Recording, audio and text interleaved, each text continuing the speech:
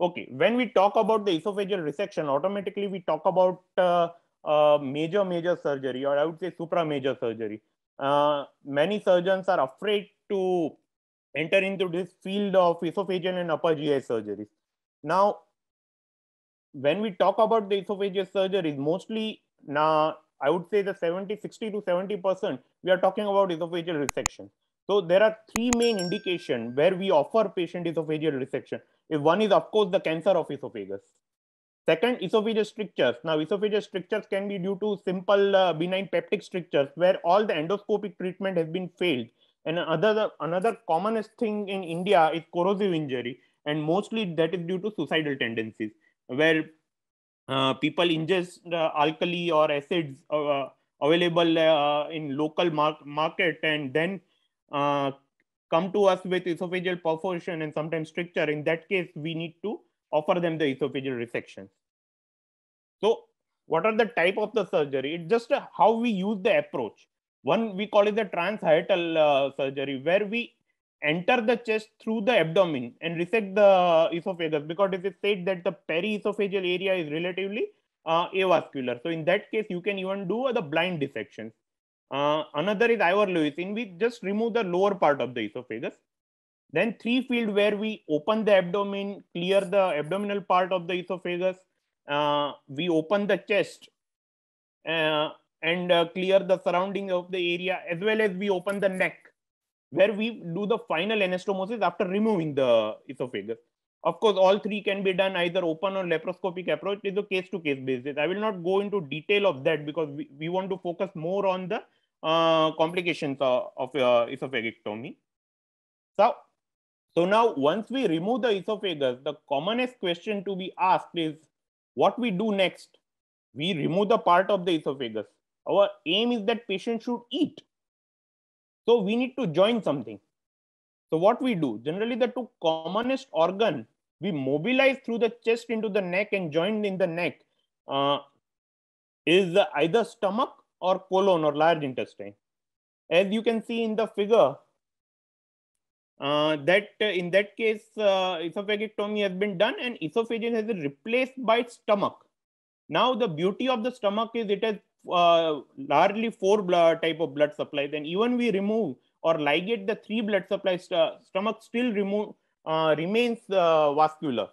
So, in that case, stomach is an excellent entity to replace the esophagus. But in some cases, and the case I am going to discuss, both the cases involved the colon transposition or colon pull-up.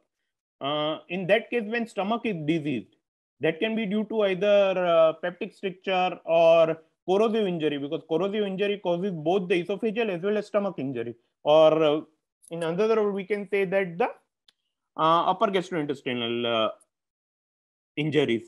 In that case, we have to use the colon. Now, we need to cut the colon and mobilize the entire chest and take out the colon to the neck, and then we attach there. So why we choose either stomach or colon? Because again, the same reason, both are very vascular organs, and we can cut some blood supply to ligate and to mobilize them so that we can reach up to the neck and still they remain vascular. So you can see there is an example of colonic pull-up. We have ligated these blood vessels, cut the colon from here, mobilize the colon, then attach the distal part of the colon. You can see the blood supply we take along with the colon through the neck. Then the remaining part of the colon, the distal part, upper part is attached to the pharynx, or sometimes if upper part of the esophagus is the disease free, we join the colon there, and the lower part is attached to the stomach, and then we have to join the remaining colon to the small intestine. Or sometimes if we cut from here and the part of the colon is remaining, where we use the transverse colon, here we can use the first part or ascending part of the colon, transverse colon, or even descending colon. Any of the part can be used.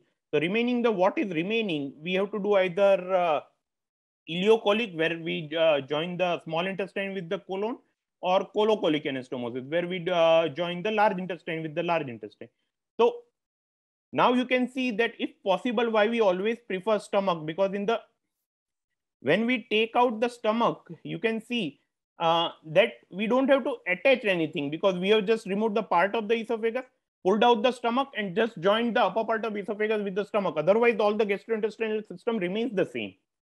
Here, when we do colon, we have to attach so many things. Distal part of the colon to the stomach or intestine, depending on the whether stomach is diseased or not. Third, we have to do the remaining ileocolic or colocolic anastomosis to restore the intestinal continuity. However, the benefit of the colon is also there, that in long term, colon serves as a better conduit. We call it either stomach or colon, we call it a conduit because it's the artificial pouch that we are creating. Then the stomach in case of long term complication. But in the short term, of course, colonic pull-up remains the more difficult than the stomach pull-up surgery.